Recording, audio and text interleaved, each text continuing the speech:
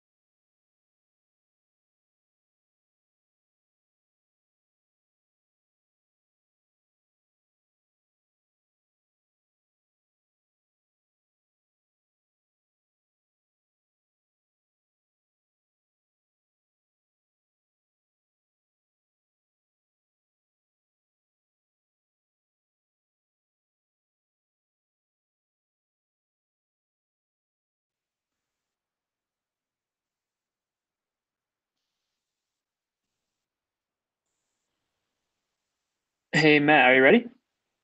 Good to go. Perfect. All right. Thank you, everyone, for joining us here this afternoon. We're excited to have you. I'm going to kick this straight off to Matt Scarchilli from Sandler Training. We're doing part 2 of the Sandler Series Sales Training, but don't worry if you missed part 1, you will still find a lot of value in part 2 here. This is supposed to be an interactive and an informative session. So if you do have any questions for Matt, please send them in the chat right away, and I will address them and communicate them to Matt.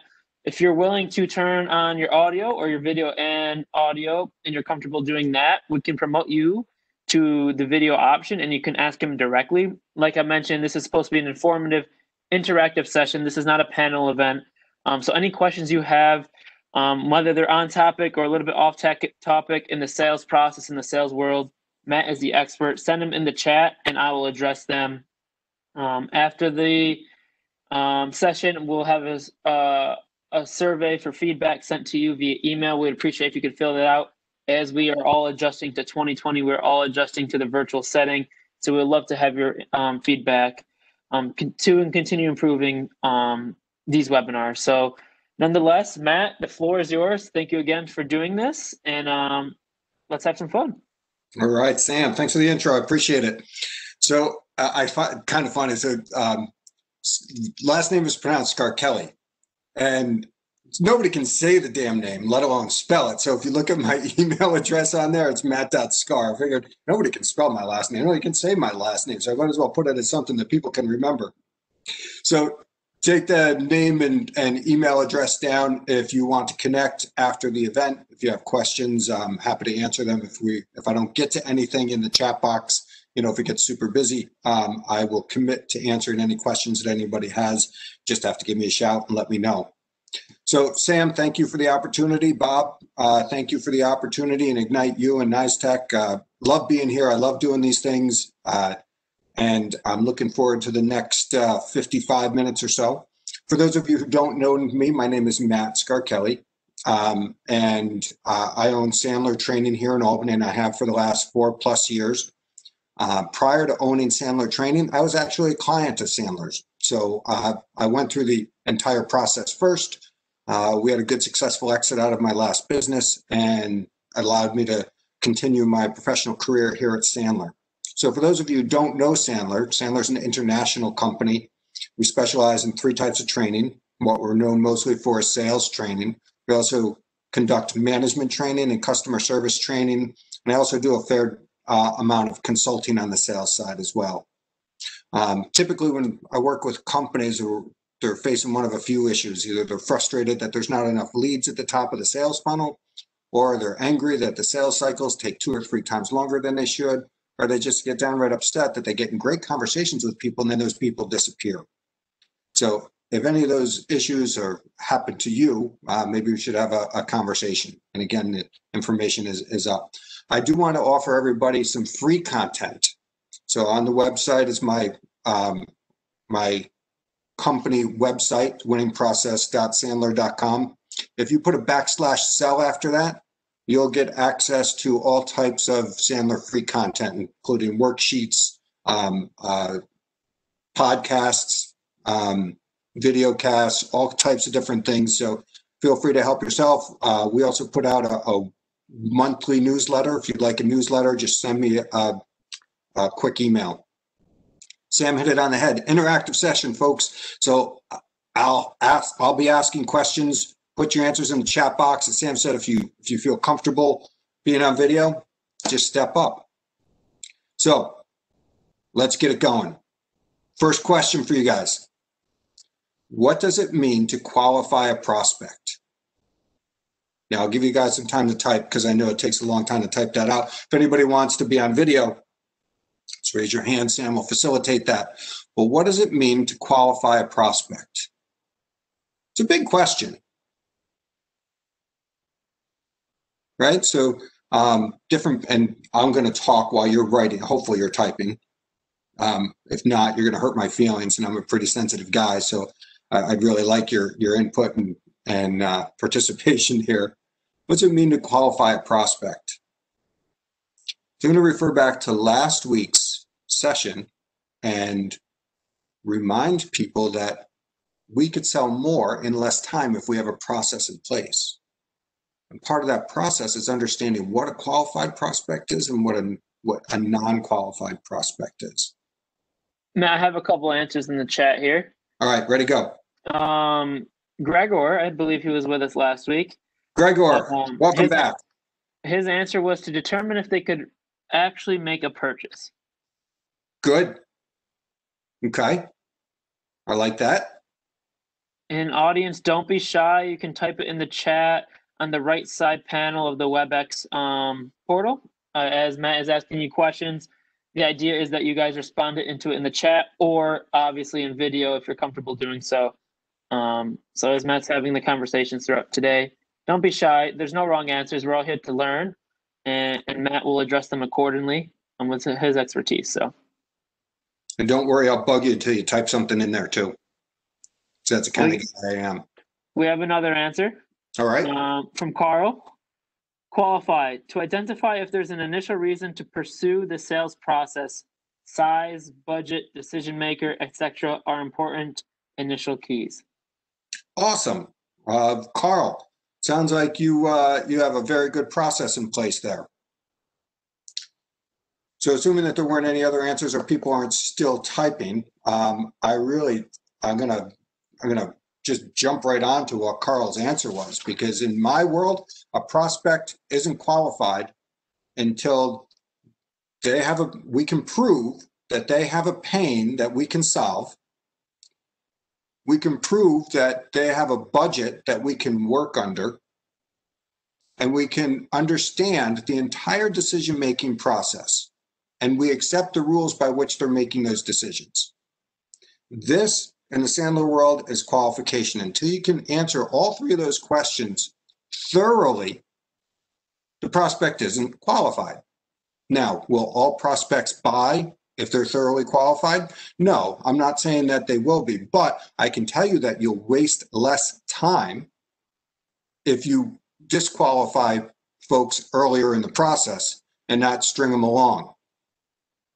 So again, we're talking about process here. We're talking about qualifying. And today, we're going to focus specifically on bullet number 1. We're going to focus on figuring out what the pain is.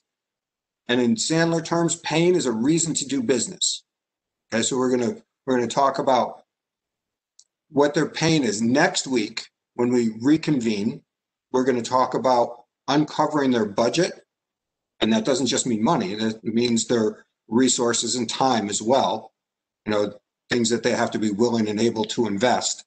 We're also going to talk next week about their decision-making process. And it's not just the who, right? So decision is understanding who's making the decision, who, what, when, where, how, and why. Ran out of fingers. Who, what, when, where, how, and why. And so we'll talk about that next week.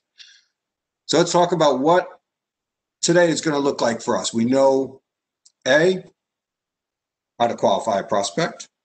You know, they have to have these 3 things in place. And B, that we're going to focus on pain. So today we're going to talk about buying emotions, talk about the elements of pain. We're going to talk about the pain funnel questions.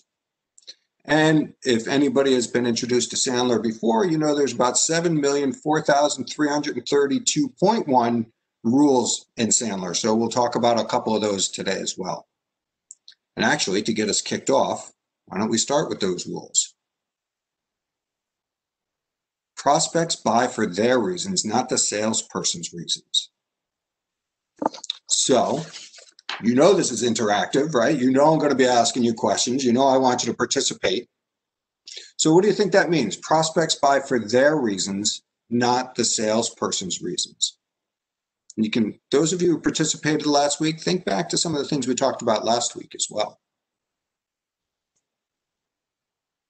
So Sam, what do we have for answers in there? What do we think this rule means?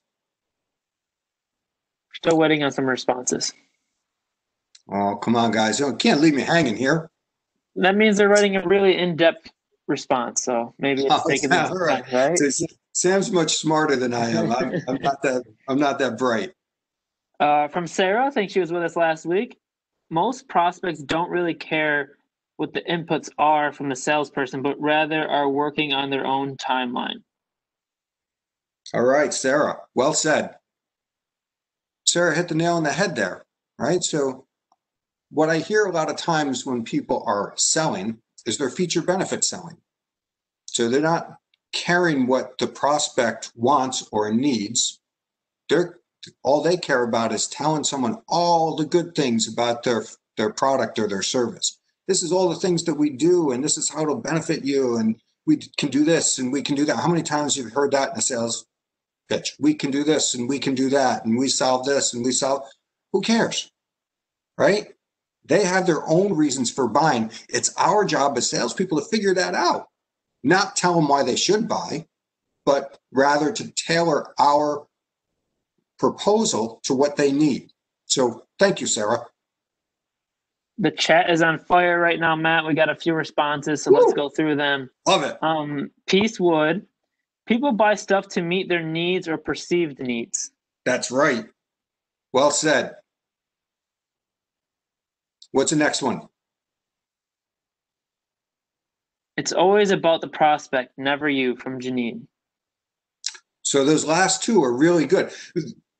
At the end of the day, if we're going to separate ourselves out as salespeople from every other salesperson out there, we want to do what all three of those comments said. We want to make sure that our sales process involves the prospect. Doesn't talk at the prospect. It talks with the prospect. So that's three good interpretations of that rule. How about the next one? Not every prospect is qualified to become a customer. Well, why not? Right? Why not? I have a couple of responses. I don't know if they're applicable to bullet point 2 here, Matt, but Okay. Carl responding to the initial bullet point. This is more about the nuances of the prospect's pain and needs. The salesperson knows the general market need only. That's right. So Carl's got that right. Otherwise, they probably wouldn't even be a prospect, right? So as a salesperson, we have to know our market, but we don't know what the specific need is of the person that we're talking to. Well said. And Christy, I think she was with us last week, if I remember her name. Problem they are trying to solve. So the problem they're trying to solve. That's right. And maybe there isn't a problem. And if there isn't a problem, that probably goes to bullet number 2, right? Yeah. And Janine, I think, has a response for bullet point number 2. You sometimes have to say no to certain prospects if they aren't the right fit. Saves you time and money in the long term. Oh, gosh, yes. Who here has gotten a client that they've worked so hard to get, and they were just a pain in the butt along the way, right? So the whole sales process, they were kind of a pain to you, but you had this thing like, I got to get them, I got to get them. Then you get them, and they're your nightmare for the next 2 years. You know, they're the ones calling you every 30 minutes. Hey, Matt, I got a problem. Hey, Matt, how about this? Hey, Matt, how about that? Hey, what about this billing problem? Oh, my gosh.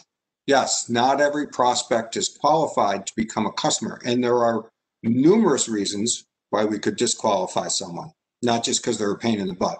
Could be that they don't have a pain that we can solve. Could be that they don't have any money to spend. Could be that they don't have any time to implement the services that we have. Or it could be that they have a decision-making process that we don't understand, or we're not going to play by those rules.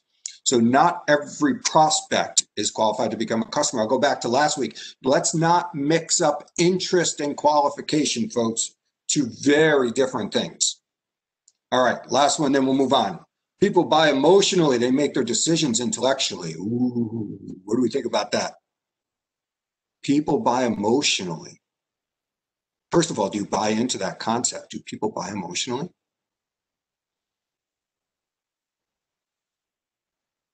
Or do they buy intellectually? I'm assuming we have hot fingers out there typing away. Well, a little hurt that nobody's come on camera with me, though. Just kidding. A little bit. All right, we got some responses. If anyone wants to jump in via video or at least audio, just in parentheses put video and audio or audio, and I'll promote you right up. Oh, we got a few responses here. Let's see. Trying to go where I left off, as the chat is really on fire right now, which is great. They need to feel something from Gregor. Yeah. There's got to be something inside, right? Some emotion that drives them to make a purchase. Thanks, Gregor. And we have from Kelly. Yes, they do. Middle-aged men don't need a sports car, but they are emotional. They are emotional and they want one. Kelly, I'm going to tell you what kind of car I drive. Sarah, there's an emotional component. It may be an intellectual decision, but the impetus to buy is nearly always emotional. You're Kelly, 100% right. The impetus to buy is not nearly almost, or not almost nearly emotional, whatever those words, the combination of words are. They are always emotional. When you boil it down, people buy emotionally. And it sounds like we're all bought into that concept. So I'm not going to waste any time on that. But that's a really important concept, though. So do I have someone out there? And if not, that's perfectly fine. That made a purchase recently, a decent sized purchase. It doesn't have to be a new house or car or anything, but maybe a cell phone or a hot water heater for their house or a new lawnmower or whatever it is, that would like to play along. And if not, that's fine. I don't get anybody to raise their hand in the next 10 seconds. I'll just go forward. Are you looking for a volunteer to come Yeah, on I'm looking video? for a volunteer. Gregor says he'll play. So, All Gregor, right. if you're comfortable, I'm going to promote you to video and audio. If you just give me a second here, that's going to take just 2 seconds. Bear with me. Here we go. It was Gregor, I believe. And we're going to. I think you have to accept it, Gregor. I tried to make you a panelist. All right, you are a panelist now. Perfect. Hey, Gregor, nice to see you again. Hey, Matt. Hey, Sam. How you doing, Gregor? Thanks for joining us. Good The to floor see is you yours. guys. Thanks for including me. No problem. Happy to do so. Thanks for putting your hand up and being a little vulnerable. So, Gregor, what was the last decent sized purchase you made? Well, the purchase that came to mind is I bought a new sofa slash chase thing for me to sit and do some work on when I'm in the living room and I don't feel like being in the office. So it was probably like $2,000. That sounds comfy. I want one now. So tell me a little bit about why you purchased it, Gregor. The experience I had, I do some kind of digital nomad work. Mm-hmm. So I used to travel, get projects, and then, I was in Argentina for 2 months. I was in Europe. And I had stayed in an Airbnb that had a really, really sweet sofa. And I was able to wheel their big television set in front of me and just camp out. And I was just like perfectly comfortable for hours, just sitting away, had my laptop plugged in and was in a nice climate, beautiful place. So I just had this experience where I was like, okay, I got to replicate that. All right. So you got back home, and how long ago was that experience, Gregor? A year and a half. A year and a half ago. All right. So in the year and a half between the time you had the experience and the time you made the purchase, was there anything you did to try to replicate that before you actually bought the piece of furniture? Did you move your TV around, maybe put some pillows on the couch, anything like that? Yeah. I basically tried to improvise. I used a kind of footstool or ottoman in front of a chair I had. I was trying to rig up some different options at home. So clearly that didn't work for you, right? So because you ended up buying the piece.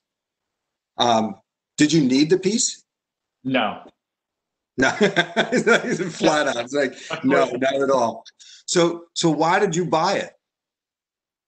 I'm an optimizer. So I knew the things that I was doing, with the ottoman, I had it set up. I was like, that worked, but I know I can take this to the next level if I get this really nice setup. Very good. So at the end of the day, you ended up making the purchase out of an emotional desire for this to replicate the experience that you had a year and a half ago when you were traveling. Yeah. Is that right? Pretty much. Yeah. Yeah. So at the end of the day, Gregor may have wanted this piece of furniture, but it was the emotion that drove him to make the purchase. So that's good. Thank you, Gregor. I appreciate you playing along. I may call you back, but I think we're good for now. All right. And that exercise was simply to make us understand that regardless of why someone, so when Gregor made the decision to purchase, it was very emotional. He wanted to replicate this process. Now, I'm sure there was an intellectual piece that kicked in, right? So he probably didn't want to spend $20,000 on the piece of furniture. He probably didn't want to spend $5,000 on the piece of furniture. So he had to work through that intellectual piece as well. But the decision to purchase was emotional. Now, clearly that was an easy emotional thing to tease out of someone. But regardless of what it is that you purchased, so a friend of mine had a leak in his water tank. He had to buy a water tank, right? So that's what he had to do. But the real reason why he had to purchase the water tank ended up being emotional because he needed to make sure that he was comfortable taking a shower and that his significant other didn't get angry at him. So it always boils back to emotion. before I flip this slide, can I ask anybody to guess what are the buying emotions? I know this, if you've been through Sandler before, you probably heard this. If you haven't, it might be a bit of a stretch of an ask, but I want to try to get your heads wheeling in the right place. What are the buying emotions that you want to tap into? Or I'm sorry, let me rephrase that. What are the buying emotions that cause people to purchase? I'm going to give you just 20 seconds to put a couple things in the chat, and then we're going to go to the next slide. And Sam, if there's anything in there, you got to give me a hand. No, of course. We have fear. Ah, good. Really That's a good. Who common said one. that? Who said Greg, Scott and Gregor. And Scott also mentioned excitement. Awesome. Comfort and trust from Christy. Yeah. Let's see what else we have in here. They're coming in. People are thinking. Every one of you are right. But to boil it down to the easiest way for us to think about it, here are your 4 buying emotions. People buy for present pain. People buy for present pleasure. People buy because they want to avoid future pain, or they buy because they want to have future pleasure. Those are your 4 buying emotions. And I'll ask you, are you aware of which buying emotion you're tapping into with your prospect? Now, before I get into your company specifically, can anybody put in an example real quick in the chat? An example of buying for pain in the present. Why would I buy for pain in the present? I gave you an example, hint, about 20 seconds ago. Water heater from Gregor. He's doing a lot of home remodeling. And someone listens to me. Yes. So immediate pain or pain in the present would be a hot water heater broke. Now, I'm sorry, Matt. I'm just gonna say Christy on the same page. Something broke down. Very good. Okay, so give me an example of pain in the future. Because you're purchasing because you want to prevent pain in the future. Insurance from Gregor. Bingo. Computers getting older and slower from Carl. Perfect, Carl. Right, so you guys get the idea. Offsetting poor health from Janine. Very good. How about pleasure in the present?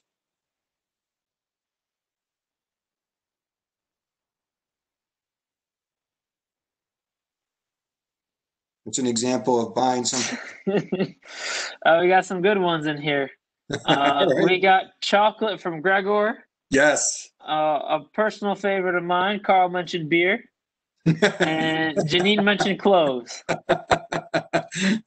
That's right. My favorite example of that is standing in line at Price Chopper, right? They put the damn payday candy bars right in my way. So that's an impulse, immediate pleasure. How about future pleasure? I'm just waiting for Kelly to say the sports car again. Yeah, that's future pleasure actually, right? So that could be the future pleasure one. 401k from Gregor. Yep. Carl, he's trying to find his beach with his beer, post-COVID vacation. Ah, there you go. Perfect example. We all need that, don't we? Yeah. Good stuff. So now that we kind of have this idea of where our buying emotions are, we've got examples of them. I'm going to ask, and if somebody wants to raise their hand, and you don't even have to come on the video, you can just do the audio portion. You can put it in the chat too. Tell me about your business. What buying emotion do you think you're tapping into when you are selling your product or service? And I'll give you, there will be people out there that says, well, it depends. And you're right. So I'll give you a second to type that in. What buying emotion are you tapping into selling your product or service? Gregor mentioned pain in the present. Okay. And what's your, we're going to need some context for everybody who doesn't know Gregor.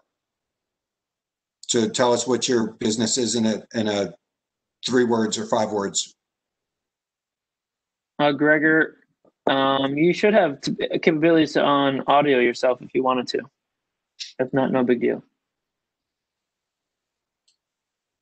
Oh, so can you hear me? I just unmuted. Yes. But yeah, so I put organizational training into the chat.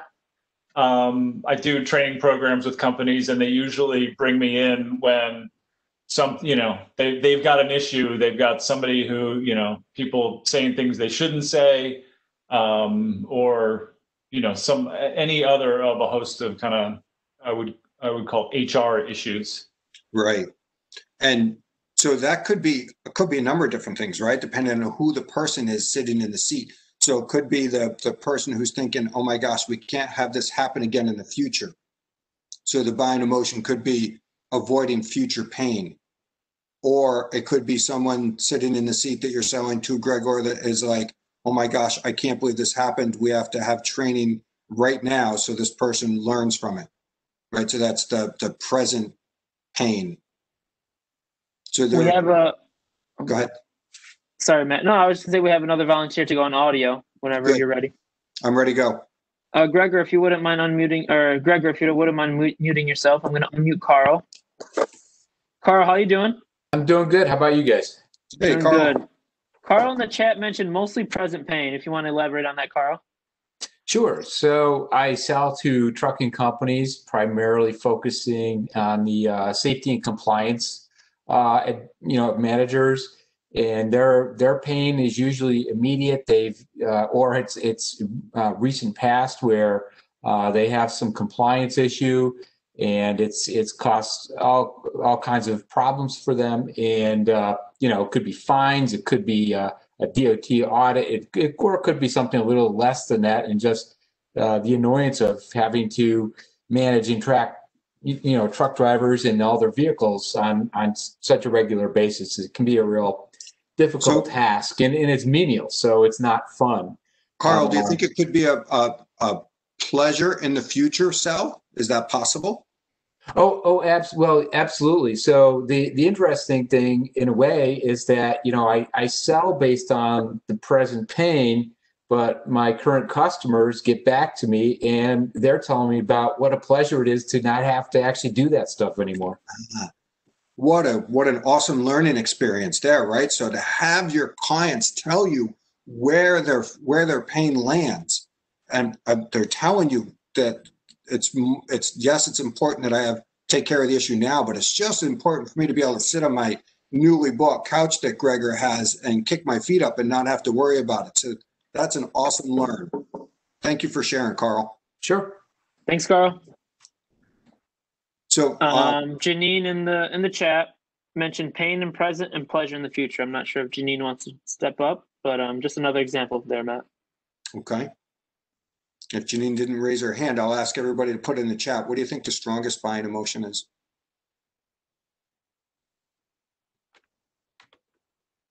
I think that strongest one is. Carl mentioned present pain. Scott mentioned present pain is the strongest. Pain in the present from Janine. Yeah. 100%. I got some winners on the phone today. I knew that from last week though. So yes, 100% pain in the present. So if you're in a selling situation and you're tapping into a couple of different buying emotions and you get a hint that one of those buying emotions is present pain, that's the one you want to latch onto to help close that sale faster. Because that is the most powerful buying emotion. If I walk in and I got a cut on my finger and I need a Band-Aid, that's present pain. I need to take care of it. So well done. Thank you everybody for playing along there. Okay, so we know that people buy emotionally. Now we know what those buying emotions are. Now let's talk about the fact that your prospect probably doesn't know what their buying emotion is. Your prospect is going to come to you with a surface level pain. They're going to come to you with what we refer to in Sandler as a pain indicator. Okay? They're not going to say, hey, I need to buy this because this is how it's going to affect me in 2 months. They're going to come to you and just say, hey, I need this because. And when they say they're because, that's their surface level pain. I need this thing. So for example, in my world, a surface level pain would be something like people don't have enough leads at the top of the sales funnel. right? So I talk to business owners all the time. So I ask them, so what's bothering you? Geez, I got a great sales team. You know, once they get a prospect in their grips and they have a good conversation, they close the deal. Probably a son of a gun. There's just not enough leads at the top of the funnel to feed them. So that's a surface level pain. Now, is that his real pain or her real pain? No, it's not. And we'll work through that. So there are 3 levels of pain. There's surface pain. There's a middle pain. There's the reasons why the surface level pain happens. And then what we want to get down to is that personal impact. So there's 3 levels of pain here. The surface level pain is the what. What's going on? What's the problem that they have? The reasons for the problem, that's the why. These are business causes of pain. How is it affecting the business, right? So these are very intellectual pieces. So the top part is, just think of it as a funnel, right? Top part is just, hey, here's the surface level pain. The next part is, okay, let's talk about those business reasons around that. And then the bottom part is, how does it actually impact you? And what happens? How does it impact you? And are you ready to make that choice to purchase or not purchase? And the other thing that I'd like to bring up on this slide is the difference between, now, before I give you the answer, maybe I'll have you guess at the answer. There's this idea of a pain gap. And where do you think that pain gap, what do you think it measures? What's the gap between? I'll give you a hint. A large pain gap, easier to close the sale. A narrow or small pain gap, harder to close the sale. So you think the pain gap, what's it measuring between what and what? I know it's a hard question, but I'm going to ask it anyway, because what the heck? It's 5 after 4 on a Tuesday. What do we think?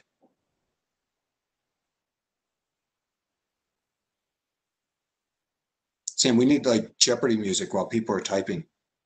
I have great vocals if you want me to sing it myself. No, that's all right. Thanks for the offer. I appreciate it. Yeah. Don't ever say I didn't offer. Fair enough. All right. If we don't have any takers on what that pain gap is. Yeah, you might have gave him a riddle on this one, Matt. I haven't seen anything in the chat just yet. That's all right. So it measures the difference between where someone is today and where they want to be. Wait, if I may say in Gregor's defense, right now, before you even mentioned that, he put between the present and the future. Basically, yes. So where are they today and where do they want to be? Because if the gap is huge, way easier to close the sale. But if the gap is narrow, if they only have to do it's only a little bit of pain, well, if I'm only in a little bit of pain, I might not do anything about it. So here's an example. My back isn't the best in the world, right? So I got a little bit of a sore lower back, but it's not enough to go to the doctor about. On the other hand, I did something to my elbow last week and it hurt like a son of a gun. There was a big pain there. So where I was, holy cow, this hurts. And where do I want to be? I want to be pain-free. There was a big gap there. It drove me to the doctor to get a cortisone shot. So are you running that type of litmus test with your prospects? Where are they today? Where do they want to be?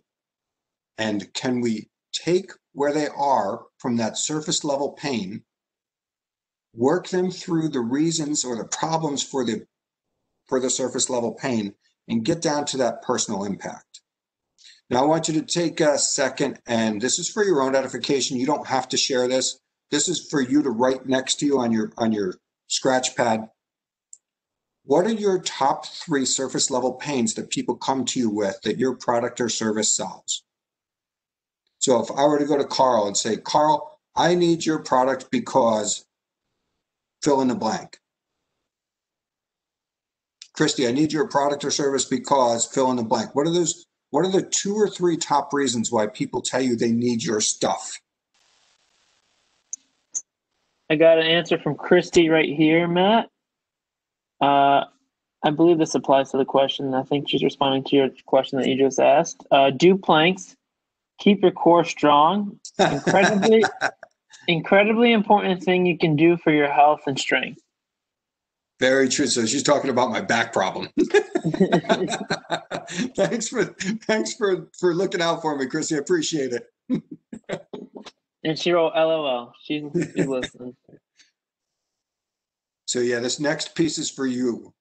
And the important part about understanding the surface level pains is because if you get these right, if you really understand your business and you understand why people come to you, those surface level pains become the basis for your 30-second commercial. Carl mentioned it's hard to maintain compliance. Perfect. That's a great surface level pain. So if I were Carl and I was giving my 30-second commercial, I would throw some emotional word in there. I think back to the 30-second commercial that I gave at the beginning of this session. Throw an emotional word in there and a surface level pain. We know people buy emotionally, and we know the problem, one of the three main problems that they have. So if I were Carl, I may say something like, people that I work with and the problems that I solve, the folks that I work with are usually scared or nervous that they're not doing what they need to do to meet the industry standards. I don't know if I said that right, Carl, but you get the idea. So these surface level pains hooked up with an emotional word will become our 30-second commercial. So let's talk a little bit in more depth about how to get someone from the surface level pain down to that personal impact. So if you haven't been subject to this before, this is the Sandler submarine.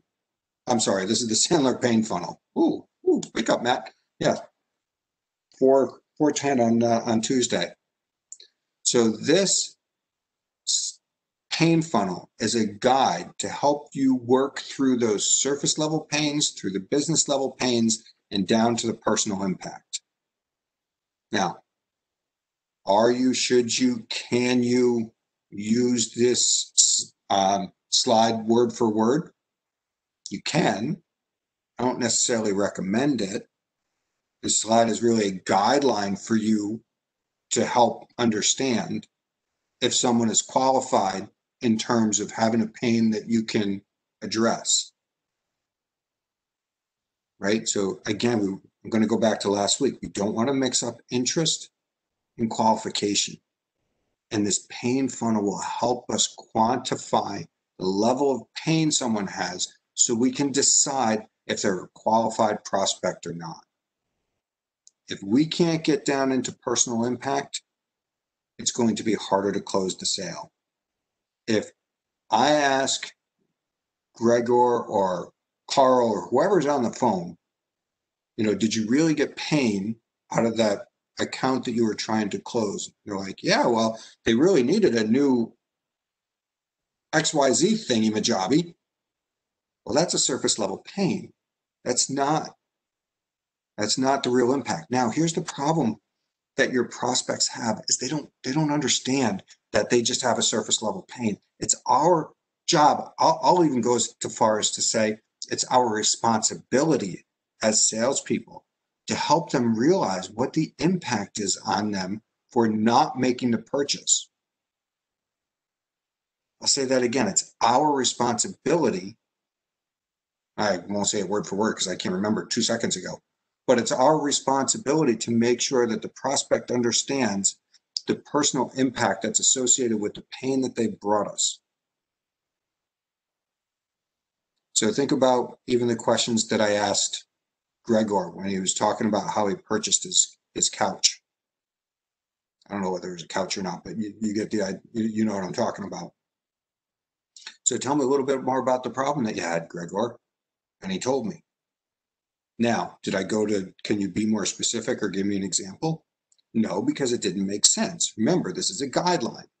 But if you're selling and it makes sense, so someone says to you, Carl, they come to you and say, I need your stuff because I need to be in compliance.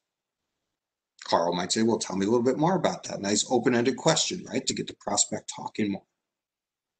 And then the prospect will give him some examples. Carl might say then, hey, can you help me out? Can you be a little bit more specific or give me an example of what's happening so I get a better feel for it? Now, why do we want to ask that question? It's kind of like when you ask for a referral. When you ask for a referral, if you say, hey, do you know anybody? Well, hell yeah, I know about 7 million people, right? But if you can say, hey, do you know anybody who owns a business that is in the Capital District that is struggling because of what's in COVID? Now, that's a little bit more specific. I can wrap my head around that. That's what we want our prospect to do. We want them to be able to wrap their head around their own problem. So we're going to ask them to be a little bit more specific. If it works, I mean, if it's applicable, make sure you ask the question. Next question is, how long has it been a problem? Now, why do we ask this? That's an easy one, right? I'm going to ask it how long it's been a problem, because if it's only been a problem for a day, it may not be a big deal. On the other hand, if it's been a problem for 3 years and they haven't addressed it yet, it may also not be a big deal. So I'm going to ask, how long has it been a problem? Folks, in sales, our commission, and this is a great rule, by the way, our commission is directly related to the amount of information that we gather, not what we dispense. So asking these questions is gold for us if we're commissioned on the information that we gather. So how long has it been a problem? Gregor tells me, it was about 1.5 years. He tried, and I asked him, did you try other things? Did you try throwing pillows on the couch, moving your TV? So what have you tried to do about it? Yep. And did it work? Well, clearly it didn't work because he's back talking to me.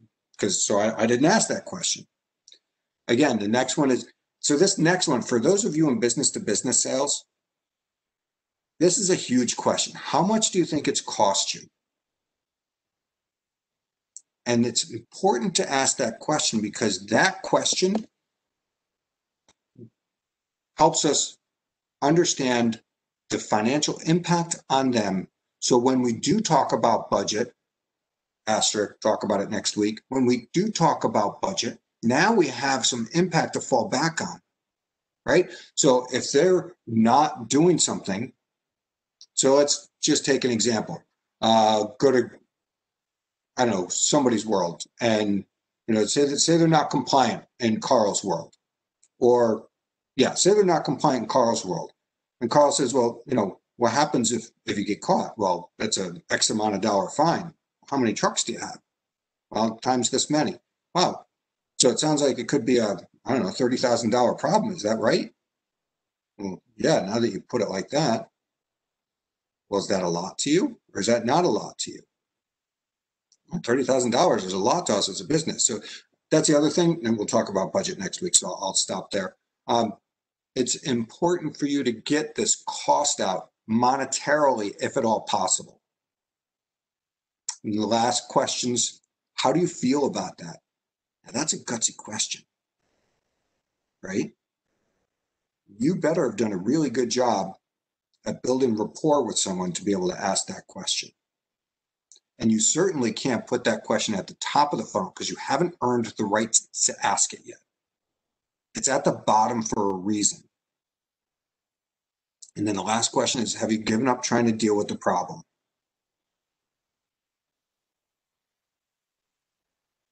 The other thing that I like to do at the bottom is you can actually do this a different way. You can add a little something at the bottom that says, so let me ask you, Sam, on a scale from 1 to 10, where 1 is, we're going to be talking about this again in a year. Look at Sam also. He's got his back straight now. He's listening. But 1 is, we're going to be talking again in a year. And 10 is, your hair's on fire and you have to take care of this tomorrow. How important is this to you? Wow, that's another gutsy question, right?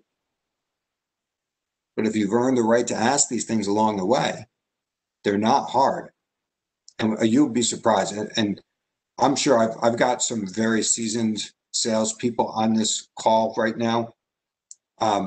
Someone write in the chat if they've ever gotten to the point where they've worked with a prospect and the prospect got so emotional, whether it was anger, whether it was crying. I've seen people cry on sales calls. I'm not proud of it, but it helps them. It's almost cathartic for them. So has anybody gotten someone to the point where they've gotten that, where their prospect has gotten that emotionally involved in the process? If not, that's okay. So this pain funnel, if you look at the first 3 or 4 questions, actually the first 2 questions, I'm sorry. The first 2 questions are your surface level pains. You work through your middle 1, 2, 3, 4, 5 questions. Those are your business level pains. And then the last 2 questions are your personal impact. So if we want to make sure that we're qualifying a prospect, let's bring it all the way back to last week. We put our process in place, that we're not going to present early like those traditional salespeople do. We're only going to present to people who are qualified to hear it. Do we have a good pain step? And here's another thing about the pain step that I would like to leave you with before I go to the next slide. The pain step, when you're working with a client and you have decided that you're going to have that first sit-down meeting with them, I'm hoping that you've identified at least 2 or 3 surface level pains to be able to have that conversation.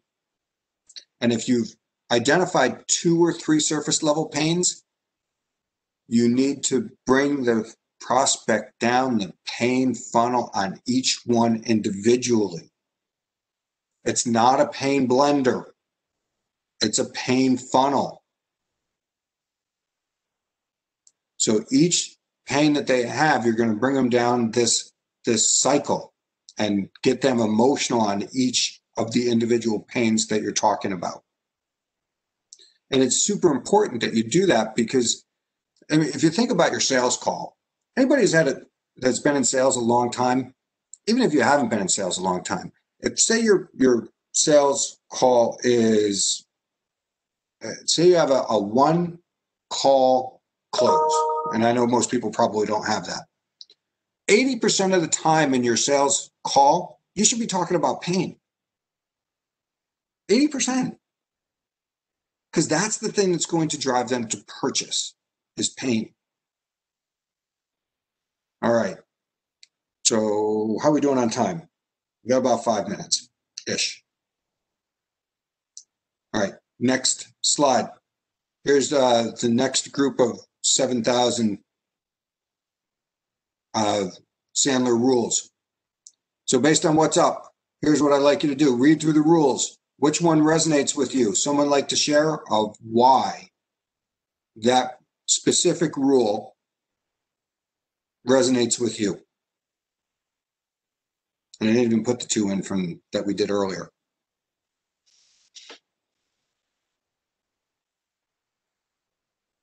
Anybody want to step in there? Come on, we're almost done. Don't lose steam on me now. Gregor says number 4. All right, so which one's number 4? 1, 2, 3, 4. The problem the prospect brings you is never the real problem. Ding, ding, ding, winner, winner, chicken dinner. 100%. And if you have a second Gregor in that box, tell us why that's an important rule for you. And while Gregor is typing that, I'd like to hear from other folks as well. Janine says this isn't about the customer. Carl says no pain, no sale. Charles says no pain, no sale. No need to waste time on prospects who don't need what you're offering. That's exactly right. It's a rule that would have saved me a lot of time over the years, from Charles. Yeah.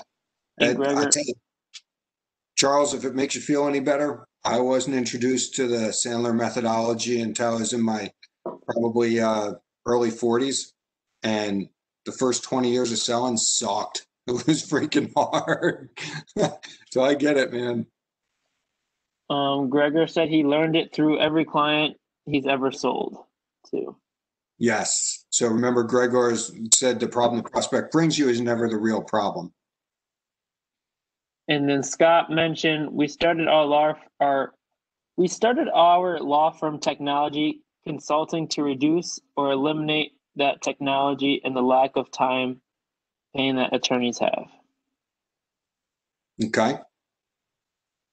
So be careful, Scott. That sounds like a feature benefit sell to me. Sounds like features and benefits. Figure out what the problem is. Have them talk about it and figure out for themselves that they need your product. So that's good. Let me go on to the next couple slides and we'll wrap it up here. So in terms of where we are in the process, this is the beautiful, lovely Sandler submarine. And these two parts of the submarine here, those are your relationship phases. We didn't cover those, by the way. These middle three things here are your qualification phases. That's what we're spending time on this week and next week. And then these two pieces here, those are your closing phases. So this is where we're spending the time. So if you look where you are in our selling methodology here, we've built a good relationship, and we continue to build that relationship. We take control of our sales calls and our sales process by setting appropriate expectations with our upfront contract. Today, we've learned how to uncover pain, how to get from surface level pain, work through the business issues, and get down into that personal impact. Next week, we'll talk about budget and decision. Now, before I leave this slide, it takes a high degree of guts to get to that personal impact piece. Lots of folks that I coach wimp out at that point. They get through the business level pains and they're like, that's close enough. I don't really have to ask them how it impacts them personally. Well, if you don't get to personal impact, I'm going to tell you that you're probably jeopardizing your ability to close that deal. So go the extra mile. And then, whoops, guess I got to get rid of the annotations, huh? So at the end of this step, we want to make sure that we review all the pains. Remember, we're going to have at least 2 or 3, preferably 4 or 5. We're going to make sure that we've done pain by numbers and uncovered the cost for not fixing it. We're going to figure out and summarize the consequences. And we're going to check in with them and make sure that we've covered everything. So when I finish a pain step with a client, it's like, okay, Sam, these are the things that we've heard. This is the impact that I've heard. This is the financial impact that I heard. This is the personal impact to you that I've heard. What am I missing? What didn't we cover? And this is your opportunity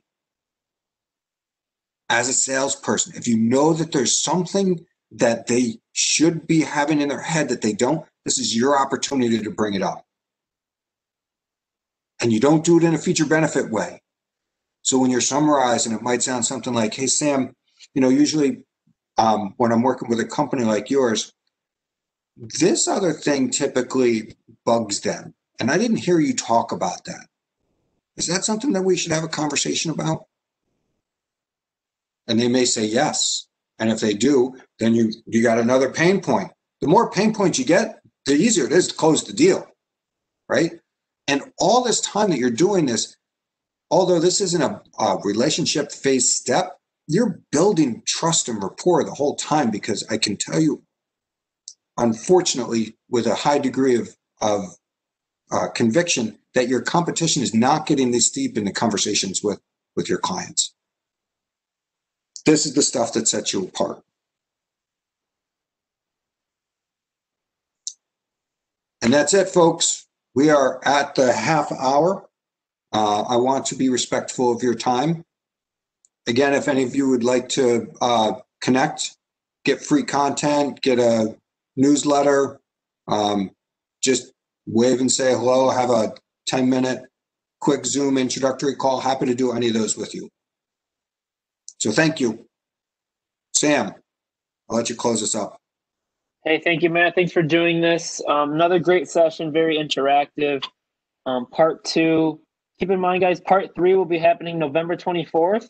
In the email that will be sent to you around 4:45 today for our feedback survey is the link to part 3 of our next session, our final session. So we do appreciate all you guys attending this, providing support, and hopefully you guys found some value for the conversation today. Thanks again, Matt. We appreciate your support. Thank you to the audience for joining us. And follow Ignite U on social media for future events, webinars, accelerated programs. And don't forget to follow Sandler Training Albany on social media as well. And connect with Matt on LinkedIn. So thank you, everyone. You guys have a good night. Stay healthy. Thanks, everybody. Enjoy your night. And you guys have a good rest of your night. Thank you, guys.